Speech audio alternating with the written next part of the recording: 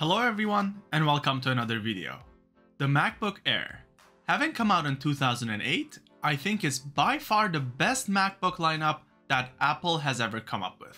My first MacBook was a 2013 Air and I loved that thing. But today, I have another classic, the first ARM-based MacBook Air. I already made a video about it back in November 2021, but now that we're in 2025, I think it's time to give it another shot. I got this from Facebook Marketplace. I check Marketplace every now and then to see if there are any good deals, and this was such a good deal that I couldn't skip out on it. First and foremost, it looks brand new. Obviously it needed a little bit of cleaning, but once I did that, I couldn't spot a single scratch, which is quite rare among used MacBooks.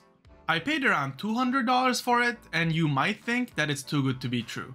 And you would be partially right. This Air had a battery issue, that's to say it would only work while plugged in. I checked coconut battery as well and it wouldn't even recognize the battery. The M1 Air had two CPU options. The base model came with 8 CPU cores and 7 GPU cores, whereas the more expensive models had 8 of each. The one I have here today is the base model, so it's missing a GPU core. Honestly, I've owned both variants and haven't noticed any difference in daily use. It would be somewhat noticeable if you're doing video editing or rendering, but even then, the difference wouldn't be that significant. It also has a 256GB SSD and 8GB of RAM. Look, these laptops weren't cheap when they came out, and I don't think it was the best decision to ship these out with only 8GB of RAM. But the truth is that most people who use these Airs wouldn't really benefit from the extra RAM. So essentially Apple could get away with it. In fact, Apple was still selling MacBooks with only 8GB of RAM up until a couple months ago. We also have a 13-inch screen with a resolution of 2560 by 1600, a 720p camera, a fantastic backlit keyboard, and a Force Touch trackpad. When the second generation Retina MacBooks came out, they had these super low profile keyboards that everyone hated. I had a 2018 MacBook Pro that had one of those, and not only was it not fun to type on, but it also came with all sorts of double typing issues. Fortunately, Apple backtracked and we're back to this beautiful keyboard. I really like typing on these. It's also supposed to have a 49.9 Wh battery that would offer up to 15 hours of web browsing. But as I mentioned earlier, the battery on this one straight up didn't work. What's really interesting is that this laptop was manufactured a little over 2 years ago, so the battery shouldn't have failed like this. Anyways, $75 and an hour later, I had the new battery installed on this MacBook. Top tip, if you're planning on replacing the battery on your MacBook, iFixit is your best friend since they have the best freaking guides in the world. I then ran Apple diagnostics and I'm very happy to report that it found no issues. I was fully expecting it to say that I had a non-OEM battery, but it didn't. So, how is it like to daily drive one of these in 2025? I use my laptops for web browsing, FaceTime calls, as well as some regular work tasks, which just happens to be how most people use their laptops. My daily driver is a 16-inch MacBook Pro with an M2 Pro processor, and I'll also be mentioning my note-taking device, which is this Surface Pro 11. I'll first start with the ports. We have two USB-C ports, also known as Thunderbolt 3, as well as a headphone microphone combo jack. That's it.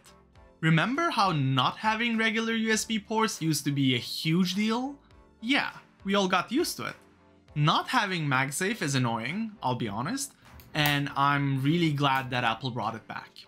When ARM-based MacBooks first came out, there were a fair bit of apps that required a translator since they weren't natively compatible with ARM. Fortunately, that's no longer a problem, and pretty much all the apps that you use on your ARM MacBook are natively compatible. Even with that translator though, the M1 Air was much quicker and snappier than the Intel MacBooks.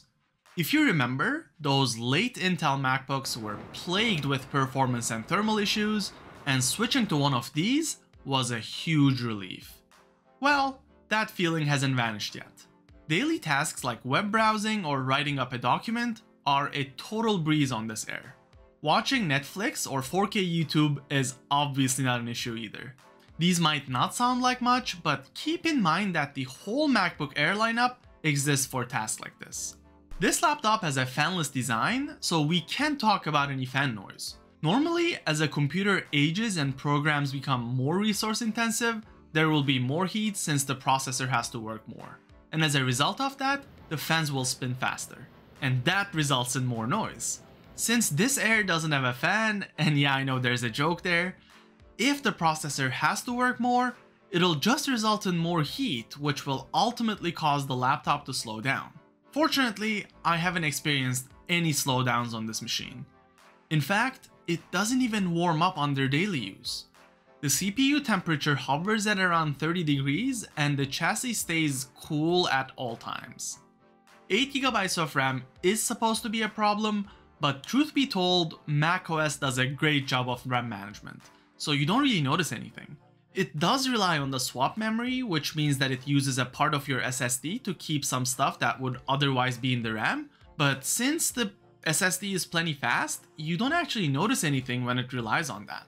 The trick to this laptop, and this actually is the trick to any MacBook, is to avoid checking CPU or memory usage. Out of sight, out of mind. Because if you do check, you'll see that the RAM usage is often above 75% with the pressure around 40 to 45%. The highest I've ever seen under daily use was 80% usage with the pressure around 58%. Either way, I still don't think that's a huge deal, at least for now. No matter how cheap, modern Apple devices all have great screens, and that makes watching videos a great experience.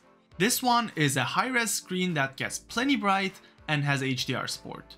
You might not care about this, but you can also set the brightness to 0%, which is a huge deal for me.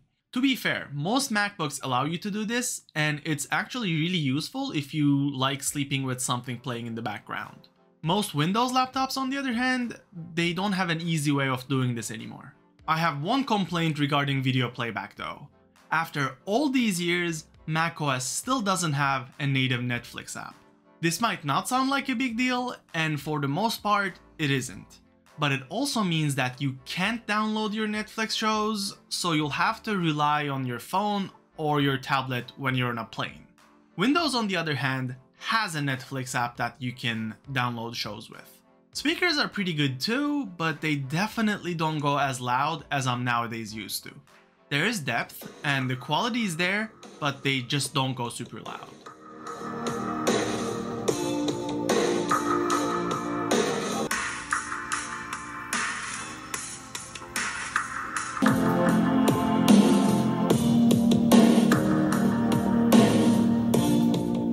That the ARM-based MacBooks brought into the world of laptops was the amazing battery life. I used to get around 10 hours of real daily use back in 2021 with the M1 Air. This was a nice breeze after only getting 4 to 5 hours with 13-inch Intel MacBooks. There's a brand new battery on this Air that I got from Amazon, and it lasts around 9.5 hours under daily use. You might think that the replacement battery that I got isn't as good as the OEM battery. And you might be right, but I was able to confirm that it indeed has the capacity that it claims to have. I drained the battery to 0% and then I checked the amount of energy transferred from my charger to the laptop, and it came to around 56 watt-hours. So it actually exceeds the OEM battery capacity. Obviously, in the last 4 years, apps and programs became more resource intensive, and that obviously results in a higher power consumption. Regardless, 9.5 hours of real-life daily use is no slouch. So, how does this Air compare with its modern competitors? It runs macOS Sequoia, which is the latest macOS version. Switching from my newer Pro to this Air didn't prevent me from using any modern macOS features. I can still mirror my iPhone screen onto my MacBook, I can use Touch ID or my Apple Watch to log in, and all the quality of life features are there. Its Wi-Fi is a bit outdated, but most people won't notice a difference. It supports Wi-Fi 6, but doesn't support 6 GHz networks. This results in a theoretical maximum speed of 1200 megabits, and in practice, it'll max out at around 500 megabits. Newer laptops, including my MacBook Pro and the Surface Pro 11, support newer standards, and offer up to 1300 megabits per second of real-life speeds. Regardless, it does just fine for daily tasks, and I haven't had any signal issues or connection drops. I have no complaints about the keyboard and the trackpad. It's fun to type on this keyboard, and the trackpad is really accurate. The built-in camera isn't the best though. It's a 720p camera, and the quality isn't nearly as good as the newer MacBook cameras. It's not all fun and games though. The biggest shortcoming of this MacBook Air is the refresh rate. 120Hz screens are getting more and more popular, and once you get used to it, it's very hard to go back. 60Hz screens make any device feel like it's laggier and slower than it actually is. Even the latest MacBook Air doesn't have a 120Hz screen, but its modern competitors like the Surface Pro 11 absolutely do.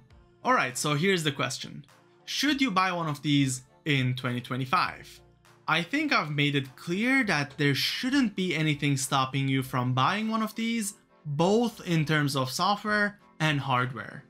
The deciding factor would then be the price, so if you can find one at a good price, I'd say just go for it. Obviously, the best case scenario would be to find one like this one that I have that needed a quick repair. My only concern is about how long Apple will keep supporting these Airs. Since they're ARM devices, they don't come with Boot Camp, so you can't install Windows or any other operating system alongside macOS. Although you could run Windows on a virtual machine, you might run into performance issues. Also, the ARM version of Windows has a bunch of issues too, so the experience wouldn't be the best anyway. Either way, the decision is yours. Thank you so much for watching. Please consider liking this video, checking out my other videos, and subscribing to my channel. Have a good one.